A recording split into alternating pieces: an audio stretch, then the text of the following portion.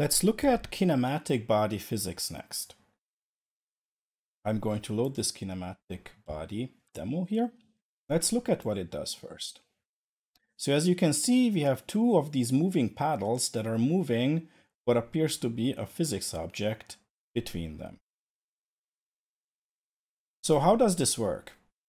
Basically, we have here the regular blue cube, which is just a normal rigid body that we created as usual.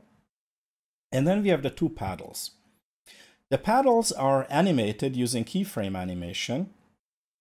And how to set that up in Omniverse Kit is outside the scope of this physics tutorial, but you should probably find an animation tutorial, and in particular a keyframing tutorial for this.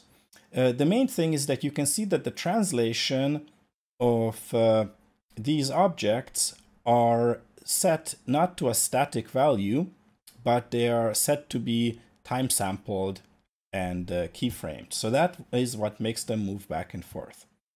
Now, to make an animated object interact as best as possible with a simulated object, you should also make the animated object into a dynamic rigid body. That you can use this green button to do that, or any of the previous methods that we looked at before.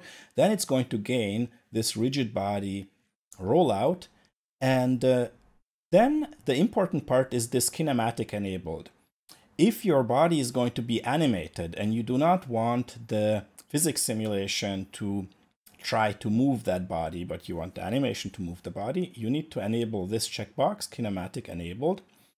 And at that point, your body is still going to have a linear and angular velocity, but these fields are going to be derived from the animation.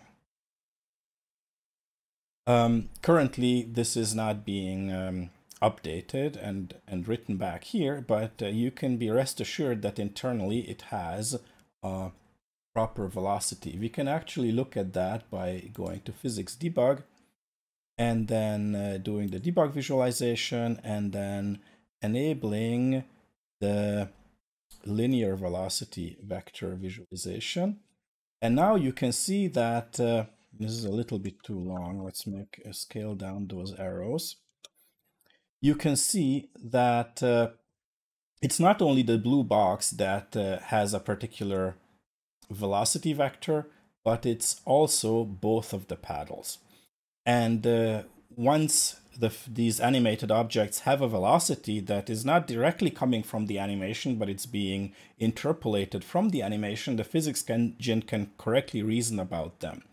The way that the kinematic objects behave is as if they would have infinite mass. So they are always going to push on dynamic bodies regardless of how massive those dynamic bodies are, because of course they are fully being driven by animation. And that's pretty much all there is to kinematic.